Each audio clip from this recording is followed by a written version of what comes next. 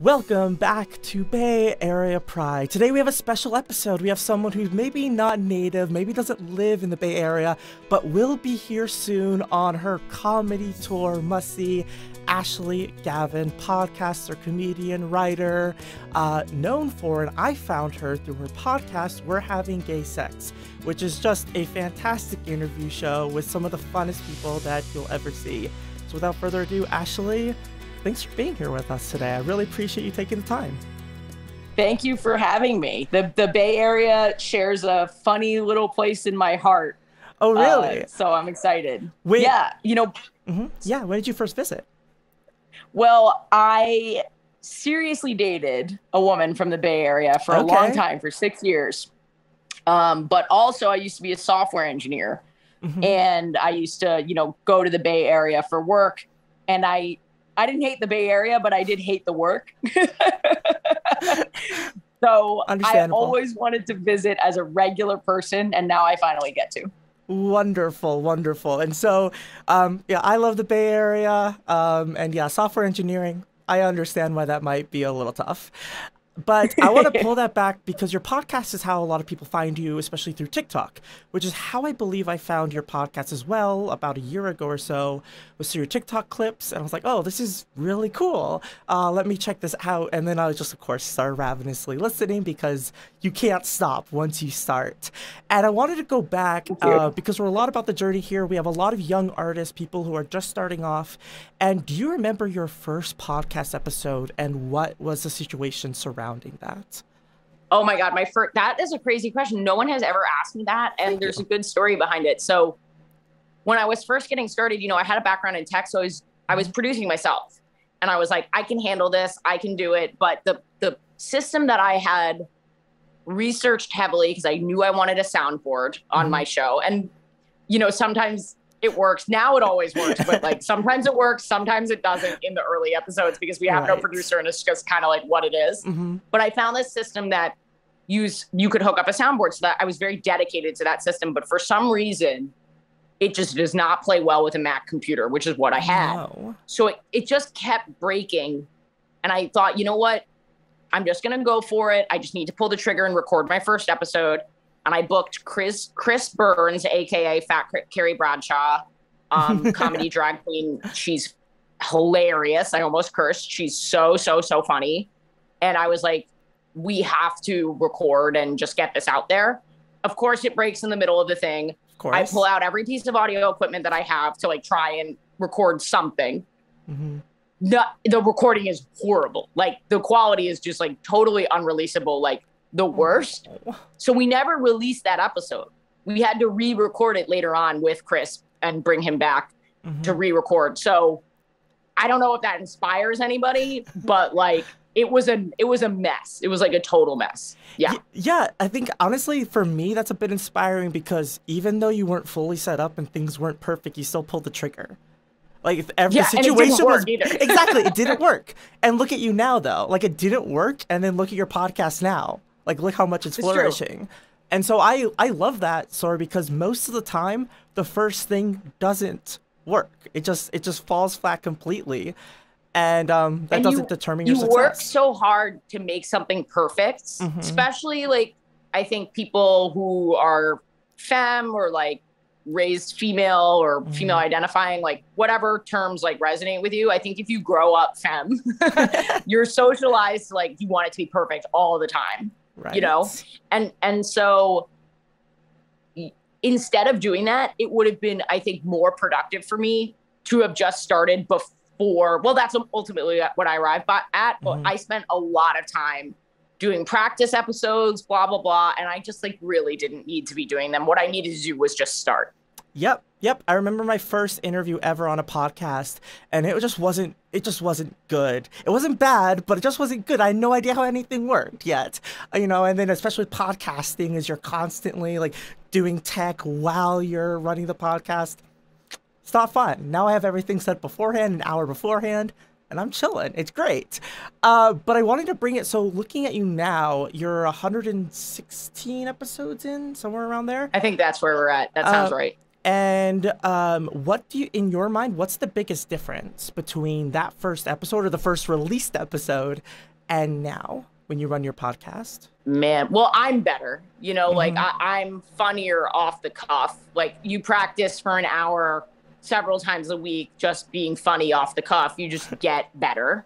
Right. You know, and I think also like the listener feedback has helped me so much understand, and also the TikTok feedback, even though that's not explicitly about the podcast itself, people who interact with the clips or people who just even interact with my stand-up informs how I understand people are perceiving the podcast.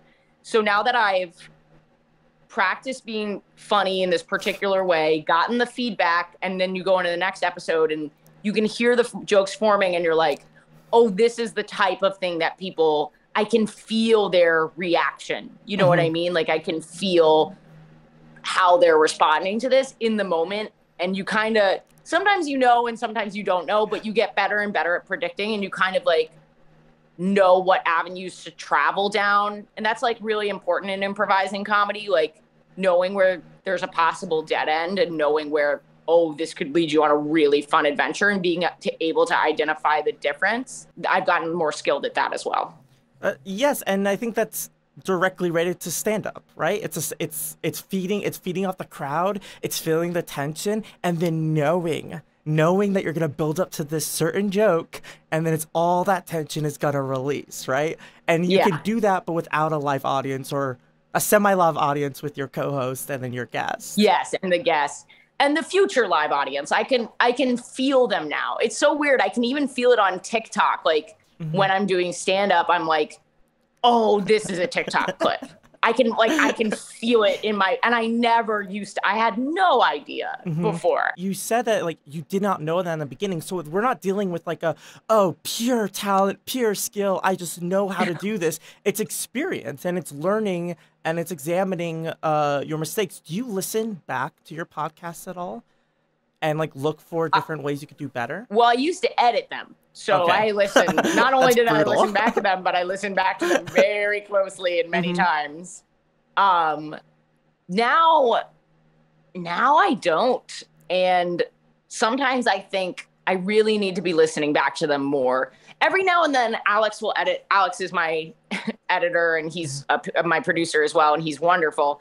But every now and then Alex will do we'll do an episode and I'll say, I'd like to listen back to that one because there were some, maybe I didn't like the way I phrased something, or maybe there was something that, like could be triggering to somebody in some way. And you don't want to put, not that you've done anything necessarily wrong, but like there's no point in risking someone's mental health for like a joke or like whatever. So sometimes I'll go back and listen if I'm worried about something, but actually, I'm lying. Every now and then I do. This is going to sound so arrogant, but every now and then I've forgotten what an episode is, because I don't listen back, and I actually can listen to them and enjoy them now. That's wonderful. Which is really nice. Yeah, I don't think that's arrogant at all. I think that's great. And I'm so glad you brought up the mental health portion, because I wanted to touch on that anyway, is that you have a very, I would describe it as a bit abrasive style of comedy.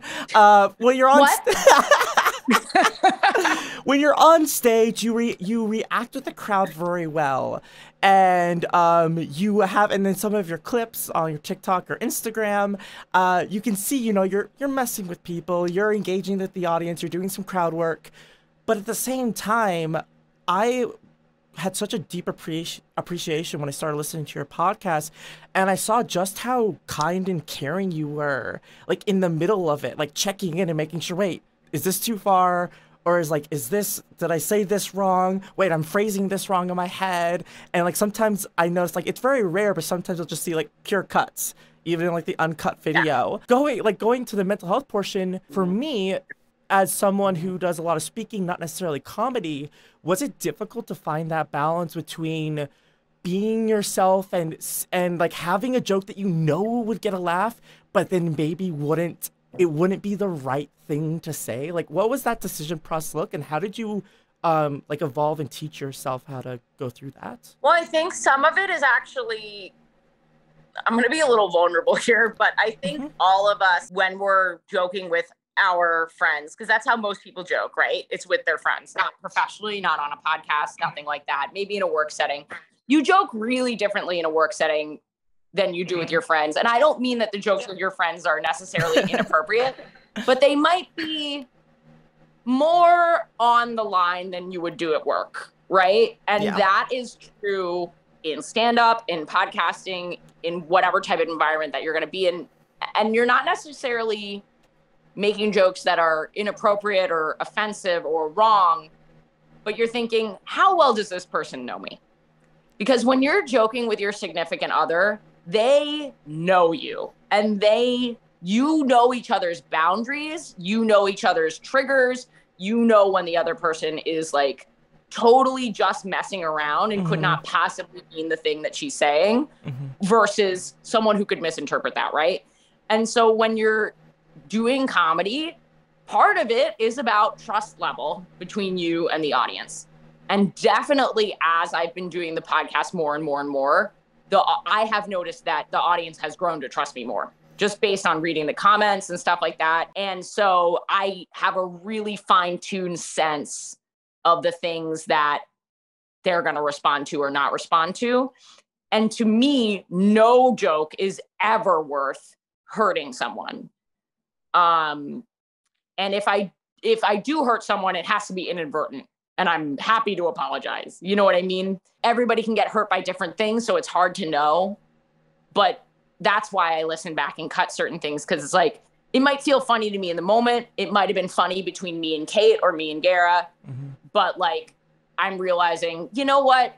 This particular joke, I don't necessarily stand by that for a mass audience because this could potentially hurt somebody. You know what I mean? And I think that's a very responsible, like, mature way to handle an art form. It's just, and it's like, it's a communication development that I think many people should learn how to do. I hope people don't think I'm saying crazy things in my no.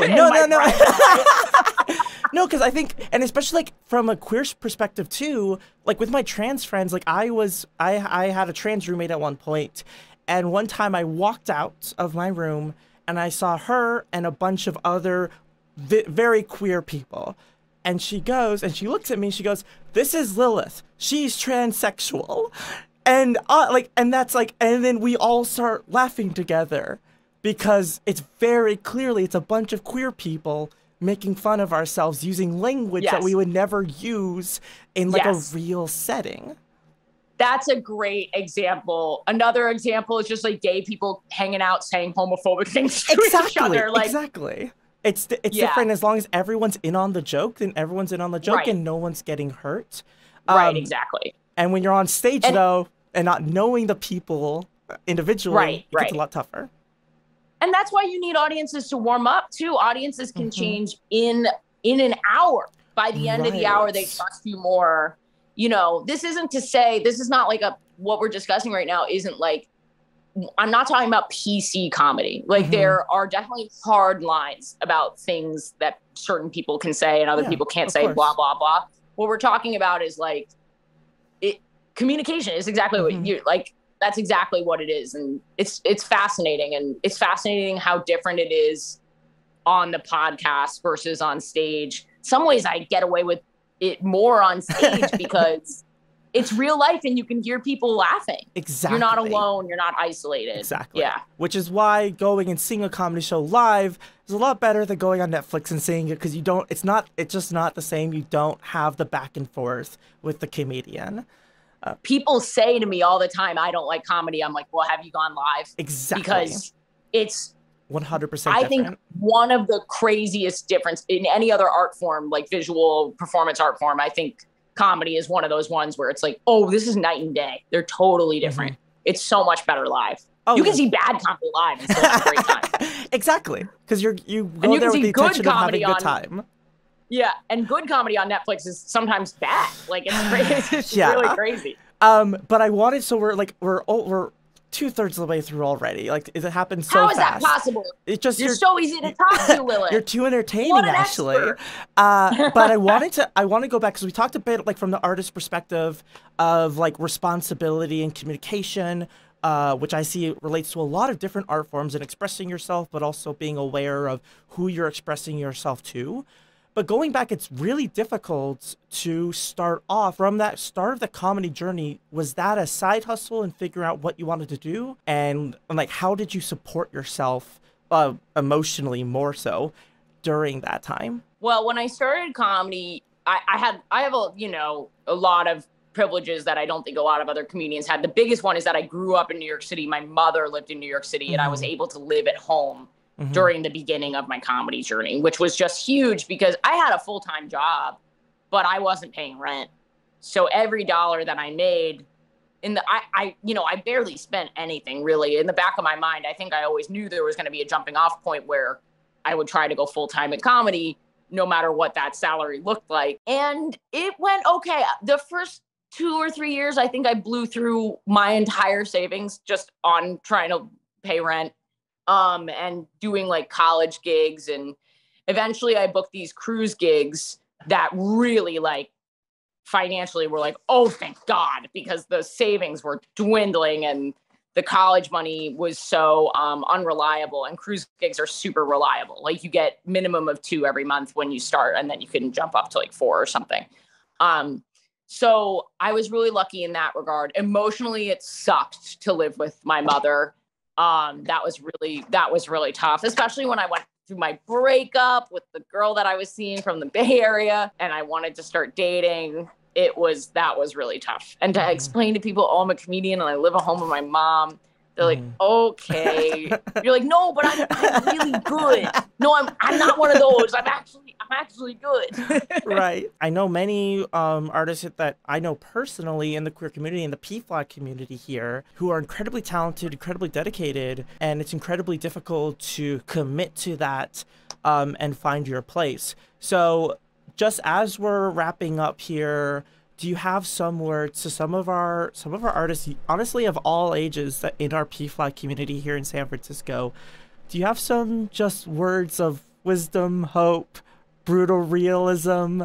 Yeah, probably brutal realism. I mean, anyone who knows me well knows that, like, if I could, my long period of being what I felt was very good at comedy to recognition was like the most grueling.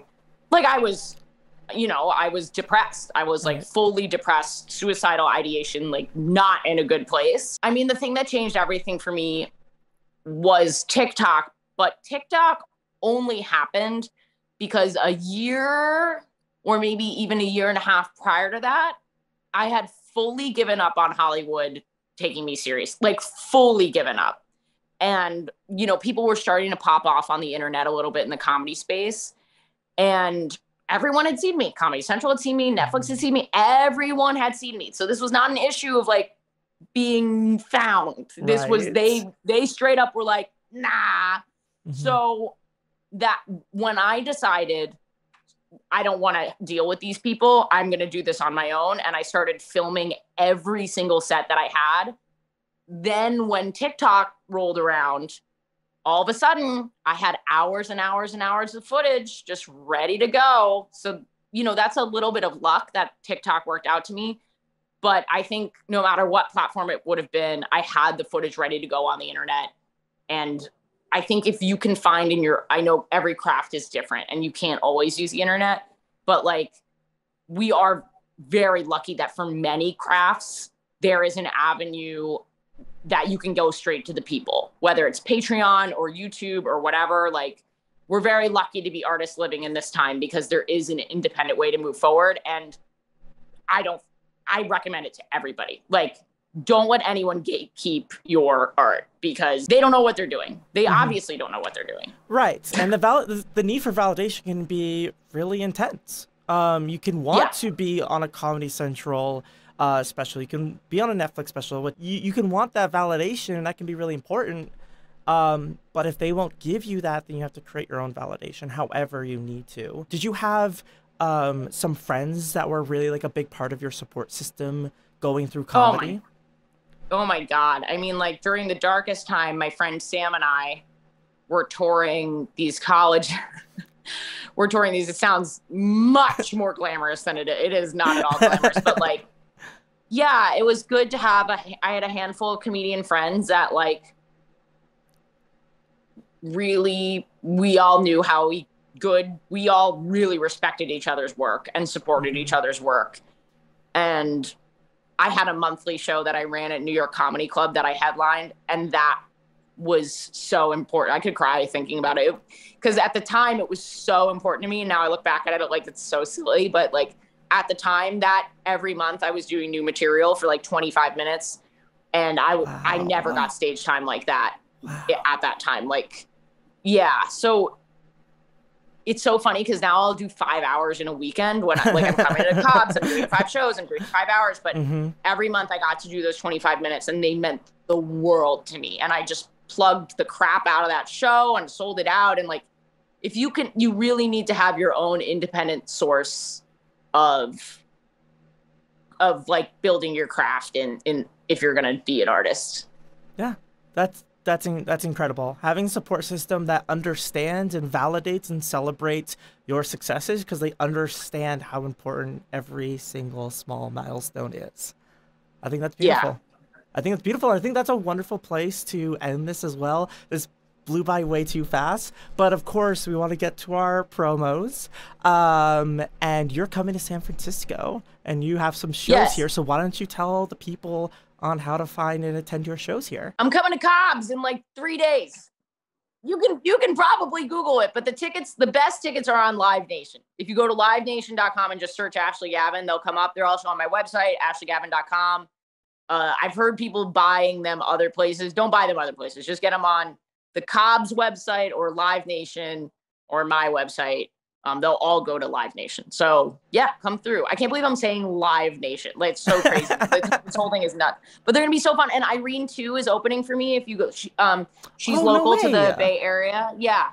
Awesome. Yes, it's going to be a really stacked lineup and a lot of fun. And so many gay people. So many gay people are going to be there. Great place to mingle, to mix. I unfortunately won't be able to attend because I'll be managing our Pride booth at the time, but I have some people that will be going in my stead and hopefully cheering you on. And also join Ashley's text list. That's how I found out that she was coming to San Francisco. You can find out at that's on my website as well. Yeah. There'll be links in the description if you're watching this on YouTube, and for podcasters in the show notes. So wonderful. Thank you so much for being here, Ashley. I really appreciate this. And if I can give you a genuine compliment, your podcast helped me so much through my transition because I learned so much about queer people, about relationships. I saw you've had about 100 different queer people on your podcast. And that was the best long form way for me to understand people of all forms. And I just truly, it's like why I wanted you here so bad is because I truly appreciate what you do. And I'm so mad that I can't see you in person. This has been it for Bay Area Pride. Catch us next time. You can find us on all the platforms, clips on TikTok and Instagram, full episodes on podcast platforms everywhere you can find it. Just go to pflagsf.org and you can find all the information right there.